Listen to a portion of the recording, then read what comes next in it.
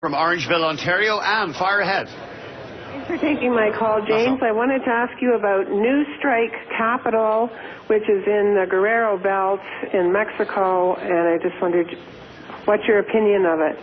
Newstrike Capital is probably one of the most rapidly evolving, large tonnage, high-grade Mexican gold projects.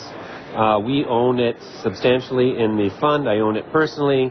I think all of my neighbors own it because I talk incessantly about it. They have fantastic intercepts. They've discovered a new mineralized zone. So a story that was already fantastic has just gotten that much better.